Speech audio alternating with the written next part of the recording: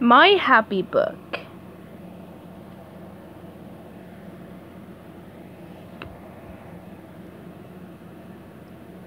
Christmas Who by SpongeBob SquarePants. Hold on to your candy cane! Did you know there was a time when no one in Bikini Bottom had ever heard of Christmas? But that all changed the day I spied Sandy stringing colored lights on the tree in her tree dome. Suddenly the tree lit up. I thought it was on fire! I charged into the tree dome with a pail of seawater. "No, SpongeBob!" she shouted. "Haven't you ever seen a Christmas tree before?" "Christmas who?" I asked her, confused. "Y'all never heard of Christmas?" she cried. Then Sandy sat me down and told me the magical tale of Christmas. I heard about gumdrops and penny whistles.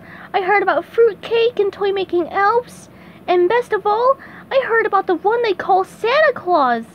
Sandy said you can write letters to this guy, tell him what you want, and he'll bring you whatever you ask for. I ran off and told all my friends. We wrote letters to Santa. I wish that Santa would visit the gentle folk of Bikini Bottom. Everyone wrote a letter, except Squidward. What a party pooper. I quickly invented a machine that would fire our letters to the water's surface. It worked! We decorated Christmas trees and sent out Christmas cards. Then we sang songs all night and awaited Santa's arrival. But what a letdown! Santa didn't show up.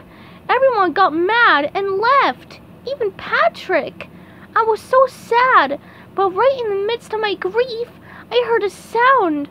A magical sound. It was faint at first, and then it grew louder. It sounded like laughter. Ho, ho, ho! It was laughter! Oh, Santa Claus! There he was, all jolly and bearded. His belly was small, but his nose was huge with Christmas joy. My wish had come true, and he gave us all presents. I couldn't stop sobbing tears of happiness. That was the greatest first Christmas of my whole life.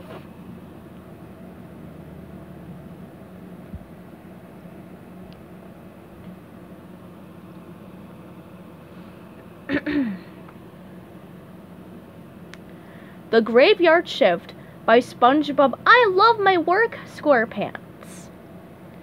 The Krusty Krab had just closed, and it was time to go home. The saddest time of the day. Just then, a straggler walked up to the door. "You want my money or not?" he asked. Mr. Krabs couldn't resist. In a burst of inspiration, he declared, "The Krusty Krab will now be open 24 hours a day." We were going to be open forever. This had to be the happiest news of my life. I got to do everything I normally do at night. I got to work in the kitchen at night. I got to chop lettuce at night. I even got to swab the bathroom at night. Ow! I got to burn my hand at night. It was the greatest. I was the happiest employee ever at night. Then Squidward told me the story of the halfling and slasher. 10 years ago at this very restaurant, the halfling and slasher used to be a fry cook.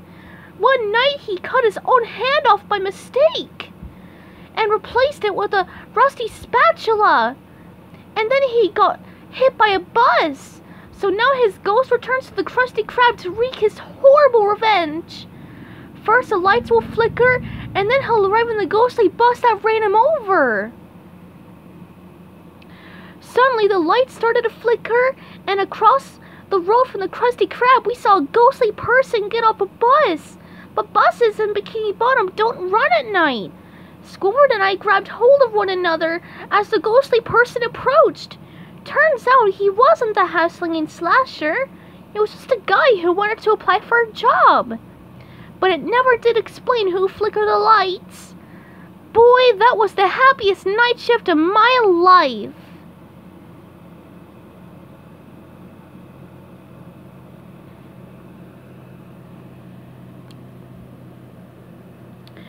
The Algae's Always Greener by SpongeBob Co-Cashier SquarePants. One Tuesday, Plankton invented an I wish I could switch lives with Mr. Krabs machine. As soon as he activated it, he magically had Mr. Krabs' life, and Mr. Krabs had his. Plankton dressed like Mr. Krabs and owned the Krusty Krab.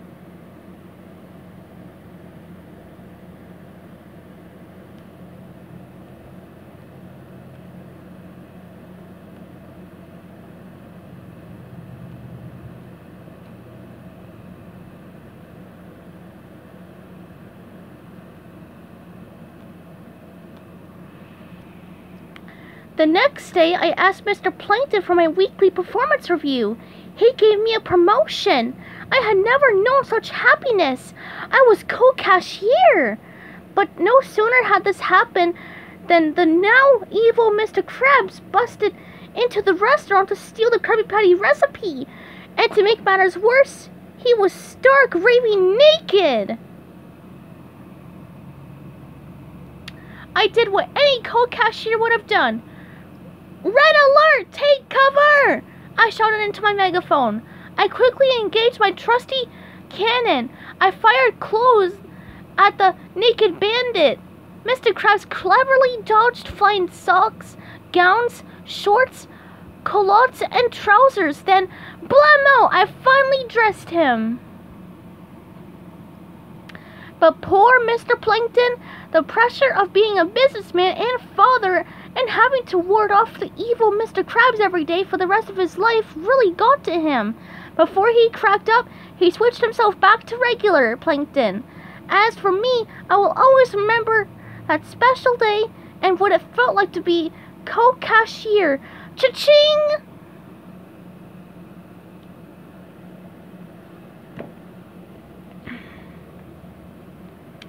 The Tale of Squidward's First Bite by SpongeBob SquarePants. Once upon a really weird time, I, SpongeBob SquarePants, found out that Squidward had never had a Krabby Patty. Never? I thought, never ever? How could it be? The truth was so ugly that I cried at my teacup and drank all my tears, but Squidward seemed convinced that he would never ever even try one. When I tried to offer him a delicious patty, he slapped it aside. "Get that garbage out of my face!" he yelled. Then it hit me. I had a mission. I had to get Squidward to try a Krabby Patty. So I followed him everywhere with a Krabby Patty. I followed him into the bathroom. I popped out of the cash register. Wherever Squidward went, I went with a Krabby Patty in hand. I vowed to keep trying until he agreed to take just one bite of the scrumptious delicacy. Finally, good old Squiddy saw the writing on the wall, and said he'd do it. Slowly, he lifted the Krabby Patty to his mouth and took a teeny-weeny bite. I clasped my hands for joy when I saw a smile stretch across his miserable face. Victory! But his smile quickly turned into a frown. Squidward said he hated the Krabby Patty. I hung my head in despair. It just didn't make any sense. The Krabby Patty is an absolute good. No one's immune to its tasty charms, except apparently Squidward. He threw the rest of the Krabby Patty on the ground and buried it in the sand. I couldn't believe my eyes. It was awful. Everyone knows that an uneaten Krabby Patty deserves a proper burial.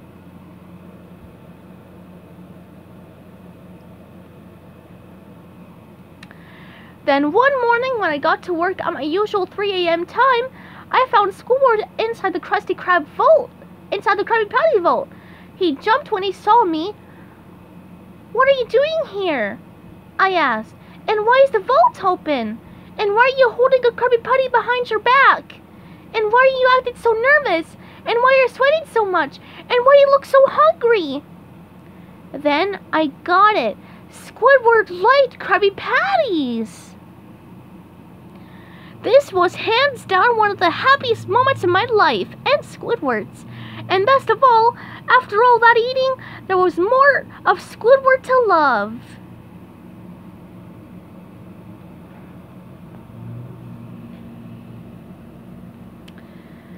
And finally, No Weenies Allowed by SpongeBob Tough Pants. If there's one thing I'm not, it's a weenie. This whole weenie thing started when Sandy and I tried to get into the Salty Spittoon. The Salty Spittoon is the roughest, toughest sailor hangout ever built under the 7 seas. Anyway, the guy at the door let Sandy right in after she ripped off his tattoo and put it back on upside down.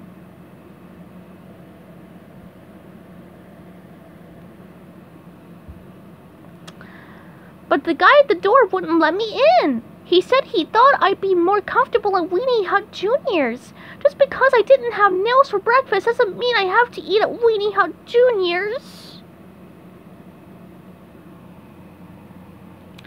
That's it.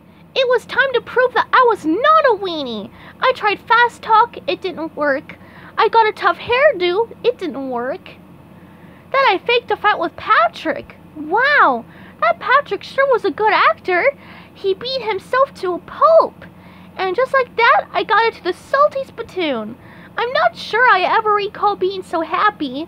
Then upon gaining entrance to this prestigious social club, I slipped on an ice cube and got covered in boo-boos all over my body. And you know what's worse? I got sent back to Weenie Hut Junior's. Well, at least no one can actually rob me of the joy of actually entering the Salty Spittoon. It was one of the happiest moments of my tough life.